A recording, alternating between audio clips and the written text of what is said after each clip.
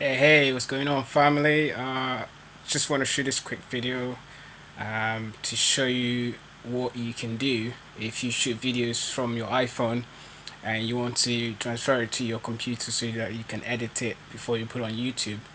Um, so I learned this from someone. I just kind of want to share it with you guys. Okay, so I hope this helps, because first you do, if you have an iPhone, and I have an iPhone 5 and I'm using a Mac Pro. So you go to the Finder, and then from there you select the applications and then select the image capture. Okay, so this should then bring up just give it a little minute, sort of taking its time. This is basically what I do every time I shoot a video from my iPhone. Okay, so I don't know what's going on here. It should bring something up. Yeah, there you go. Come on, hurry up.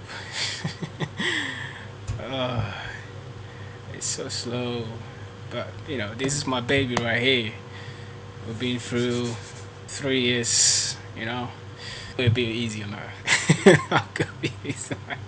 Oh man. So it's, you know, she's a bit slow, but she does the job. That's okay. So yeah. Or the image that you took with your iPhone. So basically I want to show you what I've done. Come on, why are you so slow?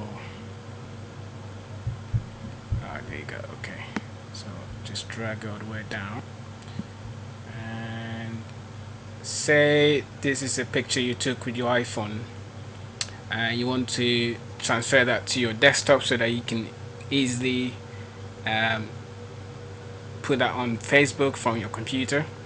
What you do over here, you know, import to, you select the folder you want to or the place where you want to transfer the image or your video to.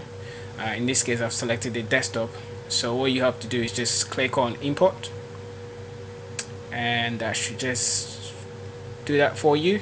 So let's go back to my desktop and see that's been there. Voila, it's right there.